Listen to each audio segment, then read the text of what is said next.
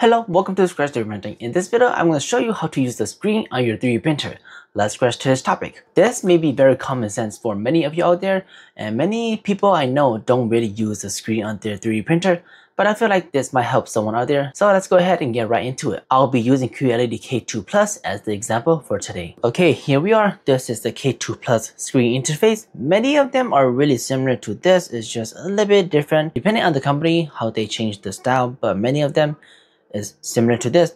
The reason why I'm using the K2 Plus as the example is just that I like their interface a lot better than some other interface, just because when you're printing you can still use many of these functions. So that's the reason why I'm using this as the example. Right here we have the home, here is the printer setting, and right here the folder is your file, your STL file, your USB, and your history print of your 3D printer. Right here is the general setting, and the bottom here is maintenance of your 3D printer.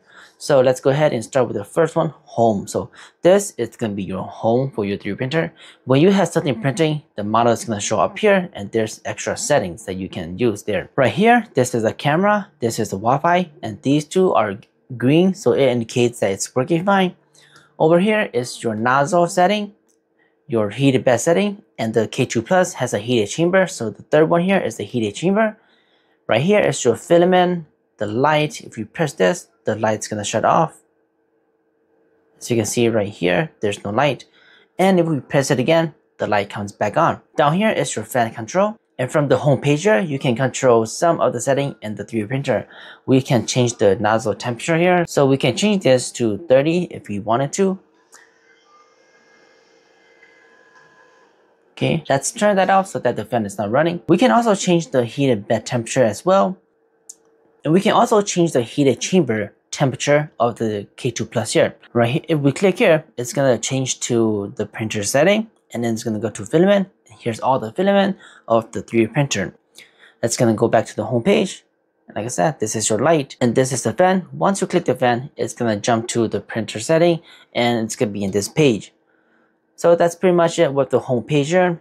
Let's go on to the printer setting here. Right here, you will see all your temperature of the nozzle, the heated bed, and heated chamber. And this 100% here is the printing speed. So if we click it, we can change it to ultra fast, standard, stable, or silent. It will change the printing speed. It will change all the fans and stuff like that to make it compatible with the percentage. Right here, the M off, that is for motor off. If we press this, all the motor is gonna disengage, it's gonna turn off, and we can move the print head easily. So right now, all the motor is off, and I can move this very easily, like this, back and forth, and stuff like that.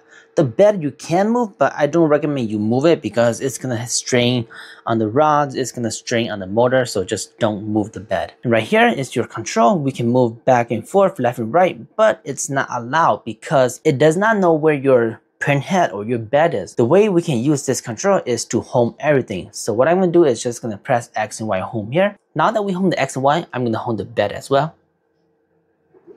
Now that the bed is home and the X and Y axis is home, we can use this control and move it now.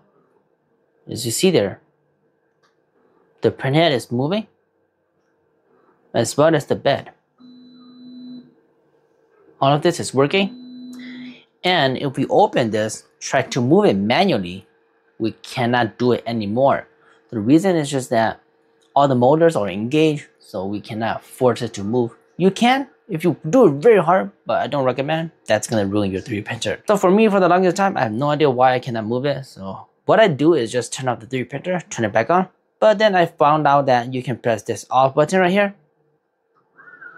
and then all the motors is disengaged, and the bed falls down on the K2 Plus because it's very heavy. So once we disengage all the motors, we can now move it freely, which is amazing. And over here, it's gonna be your extruder. You can extrude or you can retract. At the bottom here is your fan control. So if you press this, this is the model fan.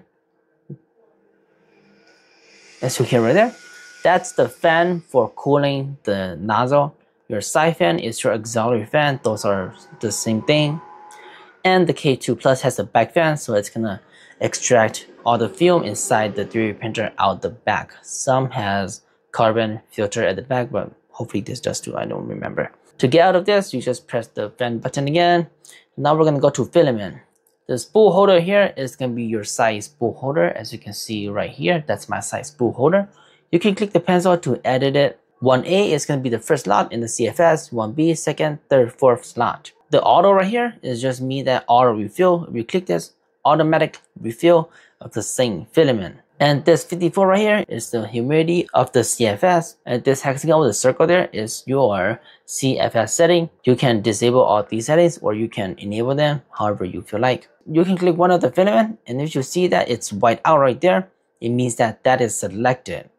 So click this, extrude or retract depending on what you want to do.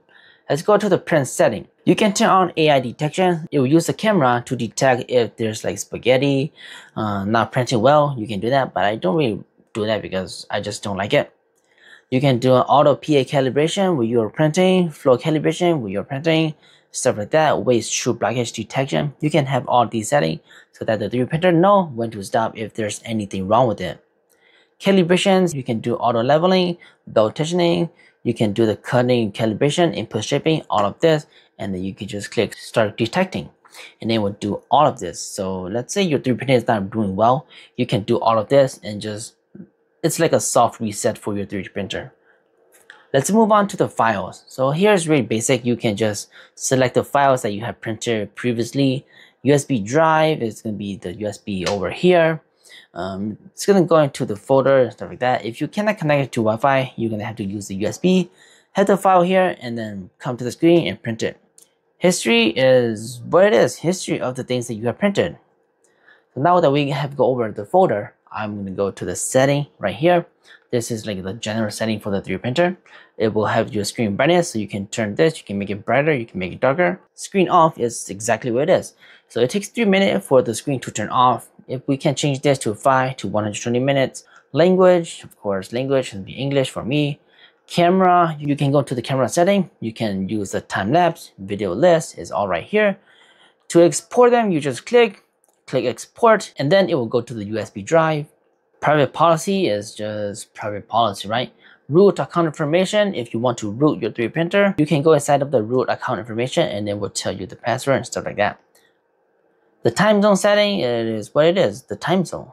Expert mode, you can offset the nozzle from the bed inside the screen right here. But this can only be done while the 3D printer is printing. So if you are printing and you see that the first layer is not flowing that well, you can come here and change the Z offset manually here. You can also change the flow, and you can do the nozzle PID calibration here. And the bottom is just about your 3D printer. It's just all the things about your 3D printer. The next button right here is your network. So if you want to connect this to Wi-Fi, you click this, connect to your Wi-Fi, and that'll be it. And you also get your 3D printer's IP address, which you can use onto Orca slicers or QLED slicer. The system tab here is telling you the version of your 3D printer, or if you want, you can reset everything to default. If you want, you can also turn off the update reminder. Account is just gonna be your account that you connected to QLED Cloud. And the maintenance here is just gonna tell you how to maintenance your 3D printer. You can scan this to get the wiki. It will tell you tips if your 3D printer is like having problems. It will give you error code, log. You can export the error code to like your USB, and then you just export it to whereabouts you're gonna take your 3D printer like maintenance to somebody. You just take the log to someone else so that they know how to fix the 3D printer. And the maintenance tab here is just telling you how to fix your 3D printer if there's like any problems, daily maintenance, fan check, camera, stuff like that. You can scan this QR code and it will go to QLED wiki and it will tell you how to fix stuff or like check for stuff. Right here, if you change your nozzle size, you need to come here and change it right here. If you don't, it's gonna give you an error sometimes, or it's just not gonna print well.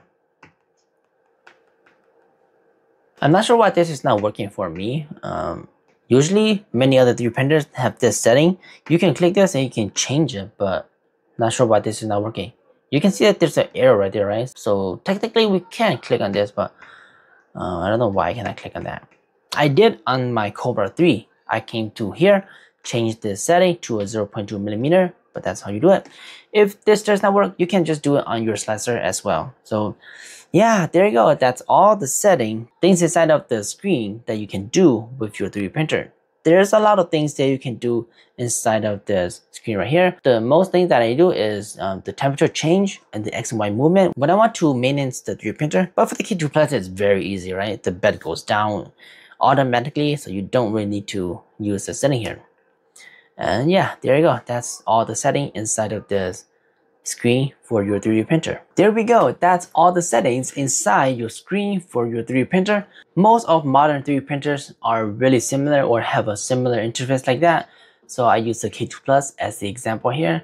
Many people don't really use the feature inside the screen because all they do is just like, I'm going to use my slicer to control everything. But sometimes maybe the slicer does not work and you need to fix the 3D printer or the Wi-Fi went out, then you have to use the screen, right? The screen is there for a reason. I really like using the screen. It's fast. Sometimes you don't want to open your computer and it just work. But however you do, it's gonna be your choice.